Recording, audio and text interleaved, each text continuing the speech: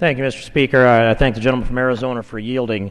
And I would point out here we seem to talk in abstract terms about what is really going on. This is a demonstration of dilation, dismemberment, and evacuation that's taking place in the District of Columbia and across this country. Mr. Speaker, here's what takes place. There's a dilation of the cervix. We had testimony of Dr. Levinto, who showed his tools, reaches in and pulls a leg off of this little baby and pulls it out and puts it on a plate, reaches in and pulls another leg off, does the same thing. He reminded us this isn't an easy process. It's difficult to do so.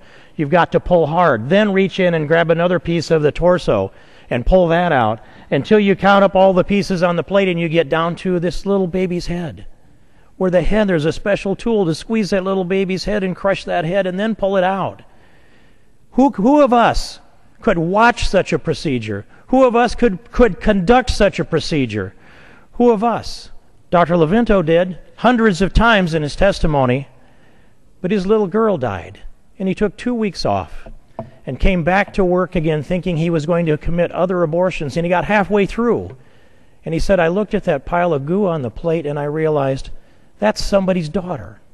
This is somebody's daughter. This is somebody's son. This is a little baby. This is a little miracle of life. This is God's image being torn apart and dismembered and placed on a plate. And I'm hearing that it's a constitutional right to do such an abhorrent thing. It's ghastly. It's ghoulish.